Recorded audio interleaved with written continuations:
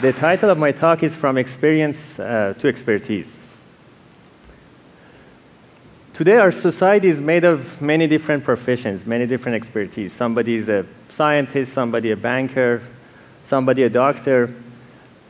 But the challenging thing is all of us have to decide about what we're going to do down the road at the age that we don't really know if that's something we're going to like, or even after we do go through the training, if the world is going to need that.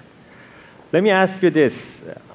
How many of you who have gone through college today are doing something that is directly related to your education? Raise your hand. That's not bad.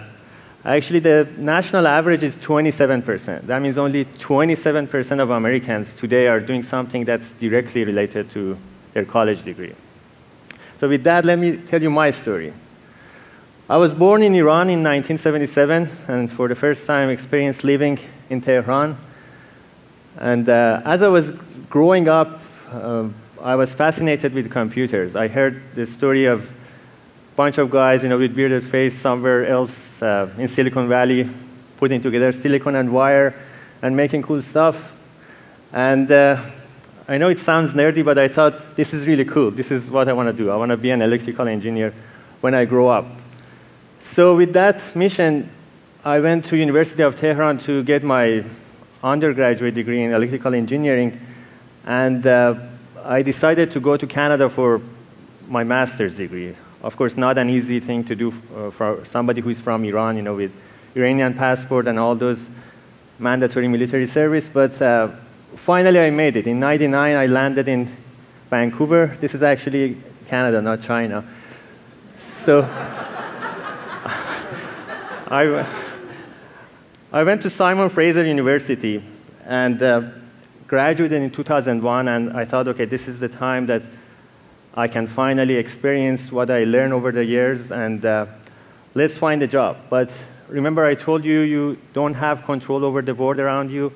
Sometimes you just have to adapt, do what the world wants you to do. So my first job interview was exactly on 9/11.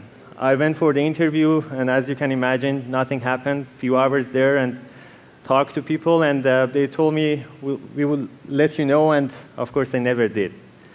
So what I earned from 9/11 actually was my PhD. I did what everybody else does during the recession. I went back to school for my PhD, but this time I said I really have to experience this, maybe just to try to see if I can find a job. What if I graduate and after all these years of studies, I can't? So in 2005, during my PhD, I went down to Bay Area to work for a startup. This is me and Einstein in my cube. What I learned was that over the course of 20 years, a lot of things had changed. So the engineering, electrical engineering, wasn't like sitting in the lab and working with equipment. It was all about sitting at your desk, running simulation, and 10 hours working with computers, which is okay, but I thought to myself, is this really what I was hoping for? Is this going to be my life from now on?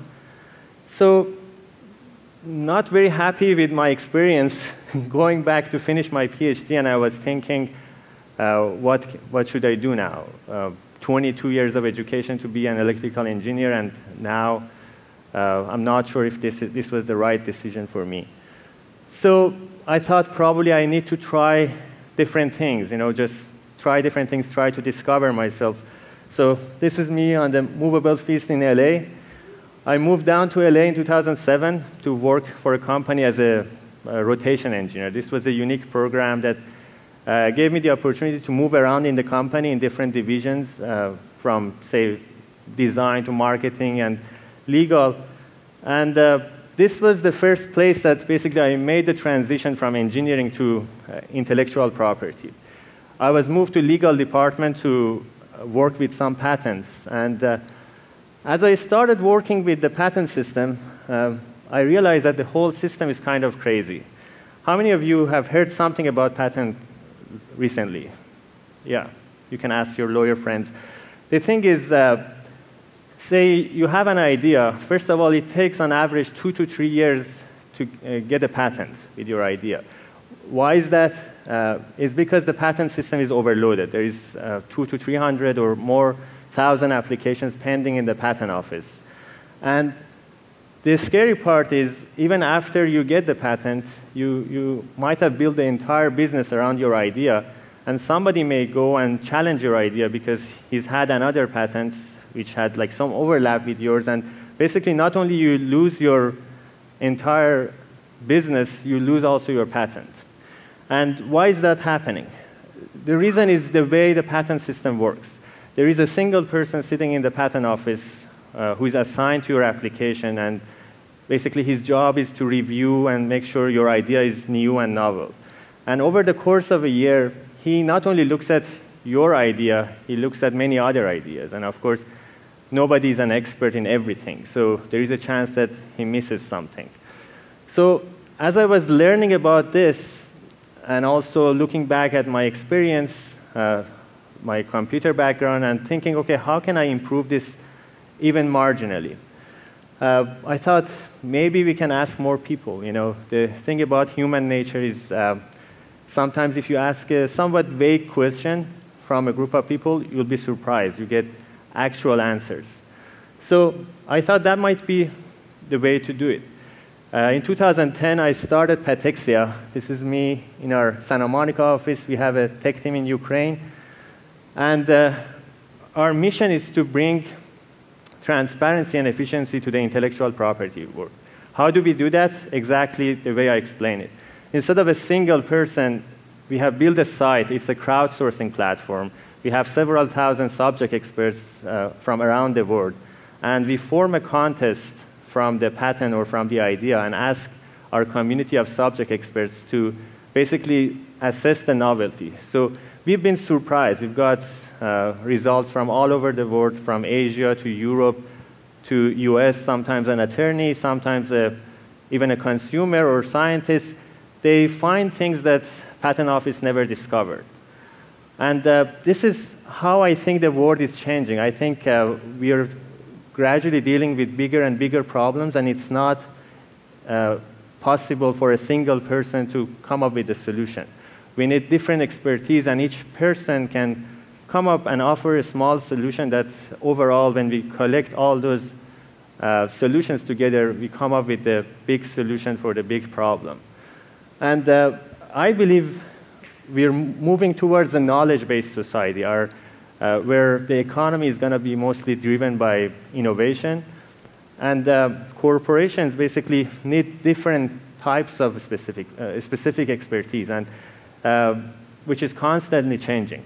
So it's not easy for somebody who is 16 or 17 to know exactly what he or she is going to do down the road. If you had asked me like 10 years ago, I had no clue that I would end up in intellectual property. So the thing is, today I'm not an electrical engineer, but you know, the whole life journey, all the mistakes I've done, the places I've lived, basically has made me an expert in what I do today. And that's true for all of us. I think school and education is not perfect. It's not optimized for today's world, but we should look at it as tools, you know, that helps us find our way. We need to try different things and it's during that trial period that we discover ourselves, and basically with that we can find our true expertise. Thank you.